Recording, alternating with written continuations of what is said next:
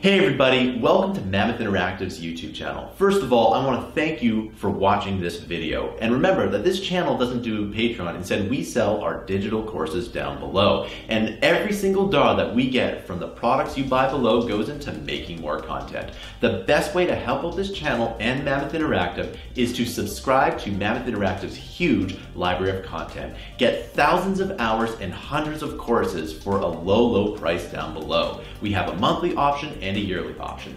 Thanks for listening, and I'll see you in the video.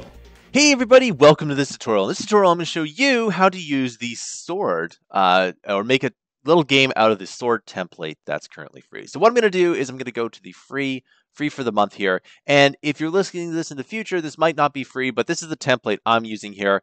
And it's a very good template. So what I'm going to do is I'm going to create a project here, and I'm going to call this just sword underscore YouTube.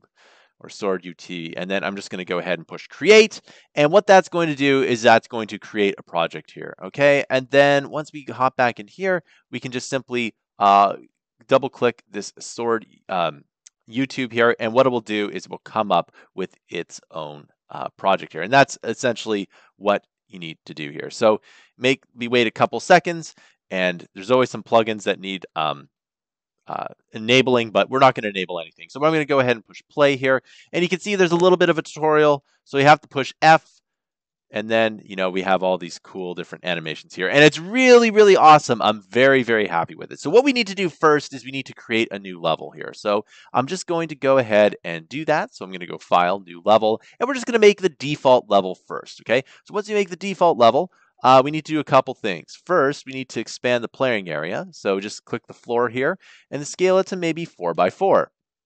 Okay, and then what we can also do is click the player start here and then move it back here. Now, here's the thing about the player start.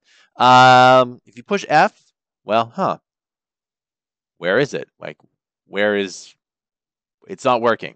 Well, this is fairly common when you add in a lot of these projects here. So how do we fix this? Well, it's very easy. Let's go to Edit, Project Settings here, and in this project settings we're going to go into the maps and modes, and you can see that we have the game mode base. What we want to do is add in the first person game mode here. Now, why am I clicking in the first person game mode? Let's just hop into our blueprints here, and we have to have this first person game mode. And what that first person game mode, if we just kind of double click on it here and we open up the full blueprint editor here, you'll see that there are a few things that we can add in here, but for the most part, this is the game mode that we want.